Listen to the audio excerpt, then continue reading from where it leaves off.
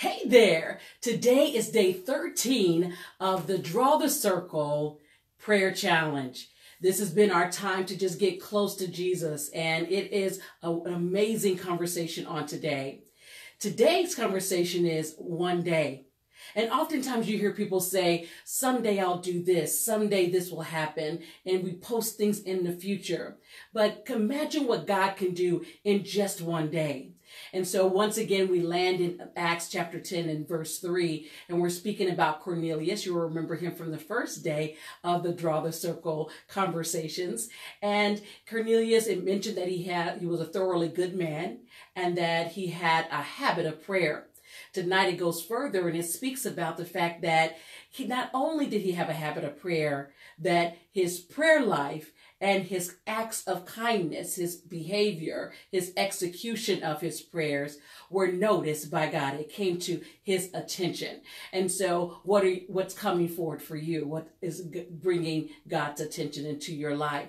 He goes on and he talks about a miracle that happened, that he had been praying and that he receives a phone call. This is after 4 years of consistent and fervent prayer. Received a phone call that someone wanted to sow into the ministry at the tune of $3 million.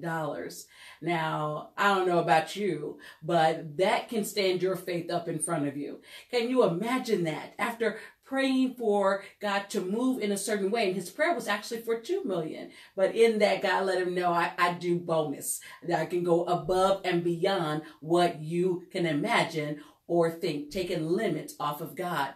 But I liked how the reason why the person chose to sow into the ministry.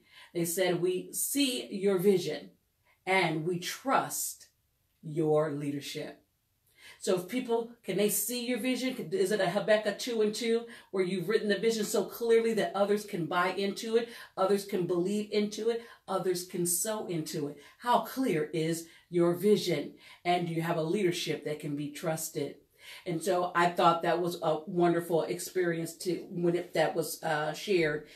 He ended up talking about the one day kind of experience, that what God can do in a day.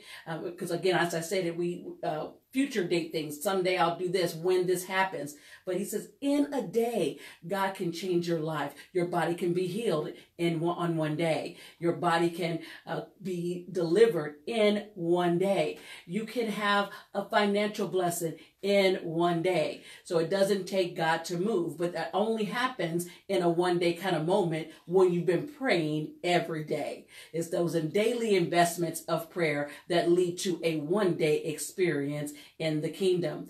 He also talked about the fact that prayer is an investment. It's not this lottery that you're playing and hoping to win. And if you look at lottery winners, normally when you hear those stories, they're normally of waste and they don't have the resources anymore because they did not invest in earning those resources. How about in your investment in prayer? The conclusion again is also strong. When he shares the final concluding statement, God can accomplish more in one day than you can accomplish in a lifetime. And so what's your one day prayer for God? I just am so encouraged by day 13, having a one day level of prayer and faith as we move towards day 14 of our Draw the Circle Prayer Challenge. Look forward to connecting with you on tomorrow.